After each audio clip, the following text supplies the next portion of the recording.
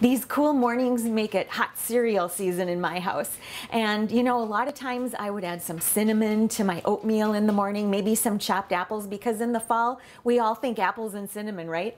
But how about coconut and ginger? Oh my gosh, does that make an awesome bowl of hot oatmeal? And I'll show you how easy it is. First of all, I've got 1 can of coconut milk, and I'm going to put that into my pot. And I'm going to add 2 cups of water, and I'll mix it up a little bit. The water, the thing about using coconut milk is not only does it add a little bit of sweetness to the oatmeal, but it makes it so creamy. So I'm going to bring this to a boil over high heat. And once it comes to a boil, I'm going to add steel cut oats. Now you can't use old-fashioned oats for this one because you'll have way too much liquid. But the steel cut oats added to this, cook it 20 to 30 minutes until it reaches the creaminess that you like.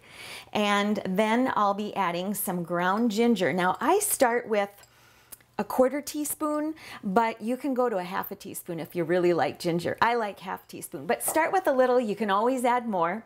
And a little bit of salt, probably about 1/8 teaspoon of salt.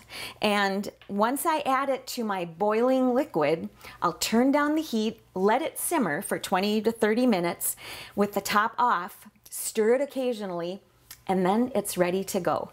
And it will look something like this. Now the other thing I've discovered about this oatmeal, I'm going to put some in a bowl here so you can see how creamy it is that if I have a little bit too much in my pot, I can refrigerate it. Just put it in a covered container in the refrigerator, and it will get really thick in the refrigerator. So when you go to heat it up, just add a little bit more liquid. A little bit of water does the trick, or a little bit of milk if you want to add that. And what I love with this coconut ginger oatmeal is to put some sliced bananas over the top. And then, you know how much I love honey. So I like to drizzle a little bit of honey over the bananas.